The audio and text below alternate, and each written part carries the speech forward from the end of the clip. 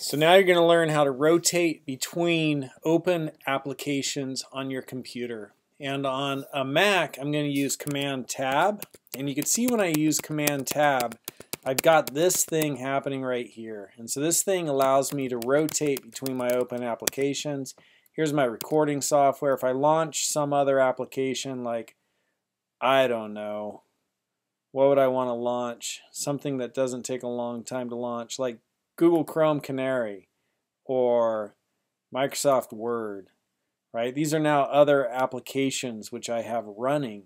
And to rotate between these other applications, Word has taken its sweet time, I could just hit Command, hold down Command on my keyboard, and continue to press Tab.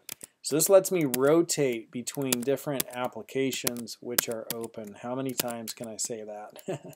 So on Mac, it's Command Tab, and on Windows, it's Alt Tab, right? Pretty sure that's it. Windows Alt Tab.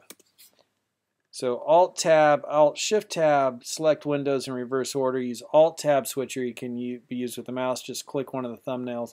So Alt Tab switches you between. You hold down Alt and you just keep pressing Tab, and that'll do it on Windows. For this assignment, I want you to get a screenshot of that.